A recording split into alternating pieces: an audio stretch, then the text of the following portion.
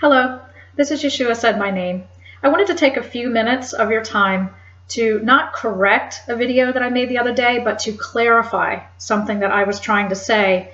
I was in communication with a brother recently about a video that I made yesterday. The name of the video was Satan Discourages Direct Access to God. It was not my intention to give the impression that the offices of teaching and pastoring are not needed. So if I did that, I do apologize humbly. I believe what I was stressing was that as teachers and pastors, I feel impressed of the Lord, and I myself am a teacher. I've been a teacher in church for years, thanks to the Lord by His grace. It's not me, but He's given me that opportunity for years. So I'm coming at this from someone who understands what it is to be in leadership and teaching, and so this is primarily directed to those of you, I believe, who are pastors and leaders and are called to be verbally bold for the Lord.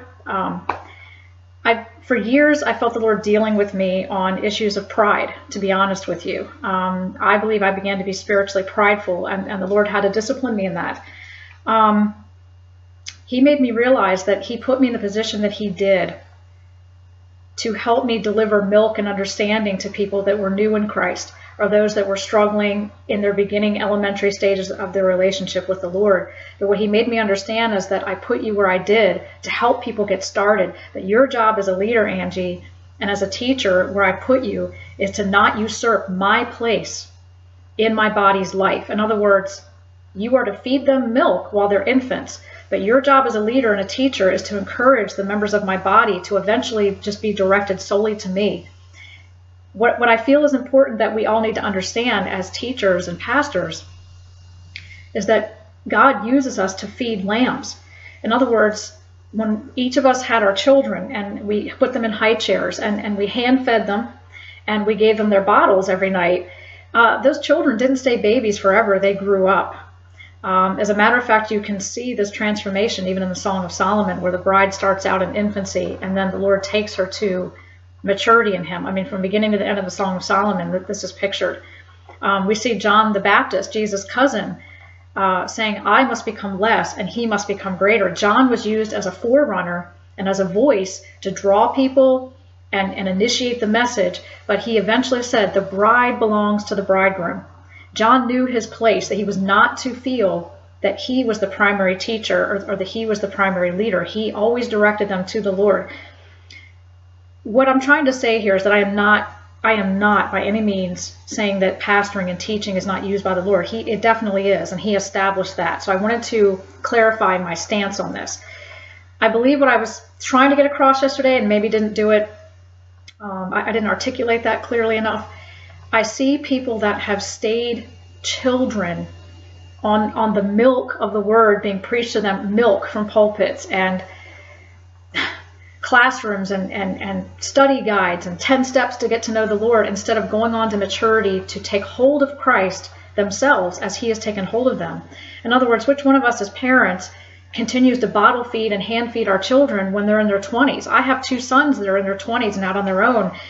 And if I came up to them and said, you boys need to continue to depend on me to bottle feed you and hand feed you, they'd think I was crazy. In other words, Mom, you gave us a good start. You fed us the milk. You got us started. Now we want to pick up that fork and get to the food ourselves. What I'm saying, how I feel the conviction God has led me as a teacher, okay, is that we need to encourage people, yes, to be fed milk. Yes, to have someone come alongside them and guide them. You know, any new infant needs that. Any elementary student needs a teacher to come alongside them and help them and nourish them and encourage them. Jesus said, if you love me, feed my lambs. Of course. But what I'm saying is, as leaders and teachers, we also need to help them grow into Him who is the head. That is so vitally important that Paul wanted to see people all come to the maturity of the faith and grow into Him who is the head. Paul never diverted attention to himself or any of the prophets and teachers that God used. They were used to help nourish the people, to build them up and edify them to go after Christ themselves into maturity. This is what my message was about, is that I see people that have walked with the Lord for years, and I'm saying this humbly, that may be in their 50s or 60s or 70s and are still not seeking the Lord themselves. They've walked with the Lord for this long, and yet they will not deviate outside of what a pastor tells them or a discipleship program gives them or a book.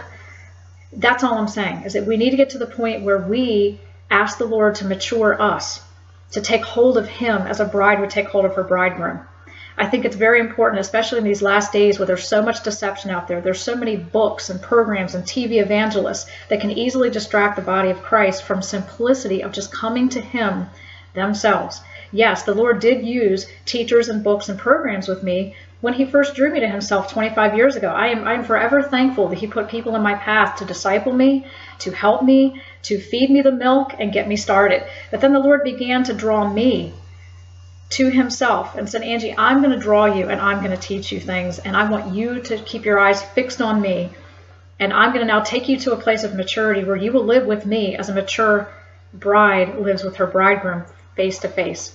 But yes, this takes time. So absolutely, if you're a pastor or a teacher and God's put you there, yes, these people that are new in the Lord or maybe are on elementary walk with him, they need to be fed and encouraged. It's very easy when they're new in Christ to be distracted by the enemy, have false doctrine come in and fool them and deceive them. We need to expose these things and help people.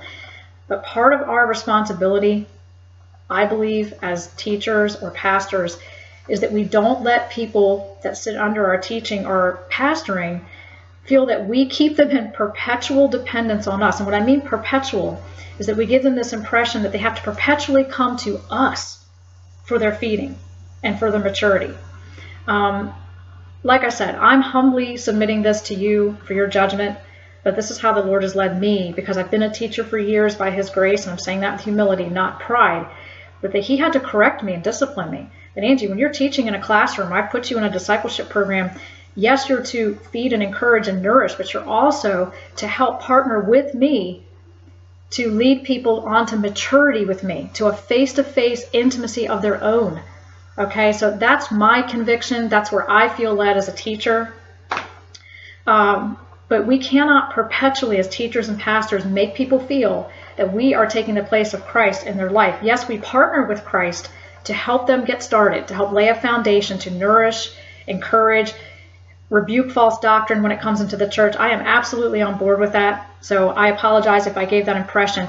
My burning desire yesterday was to relate to people in the body of Christ that they need to, if they've walked with the Lord for years, they need to start putting down the books and sitting under the tutelage of a pastor or a discipleship training leader and say, you know, the Lord's maturing me. He's drawing me into an intimacy with himself where I can learn directly from him. And I wanted to give a couple of scriptures that we can think about as leaders and teachers in the church that I want you to prayerfully and humbly consider. So please don't take this from me as prideful. But I believe that the Lord, when he moves members of his body onto maturity, this is the attitude that we should have when we are eating solid food in the Lord. Okay? Galatians 1:12 says, For I neither received it of man, nor was I taught it, but by revelation of Jesus Christ. Now, this is a mature viewpoint. All right? We are to eventually ask the Lord to mature us to the point where the revelation we receive doesn't merely come down, handed down from a pulpit or a book or a program, but the revelation we are to receive, as it states here in Galatians 1:12, can be directly received by revelation from Jesus Christ. Now, this does take time and it takes maturity in the Lord, but we as leaders need to encourage people to pursue the Lord for this kind of revelation and maturity in Christ. For I neither received it of man, nor was I taught it, but by the revelation of Jesus Christ. I feel convinced. Now, this is for submit for your own judgment with the Lord and your own walk with him. But how he's using me to teach and lead is not to feel that I am the one that they're learning from. I'm simply planting seeds. I'm simply partnering with the Lord to encourage them on to maturity and to grow up into him who is the head. That their revelation of the Lord cannot be solely from me as a teacher in a classroom. And I discourage that all the time and tell people that I'm simply being used by the Lord to plant a seed in your heart.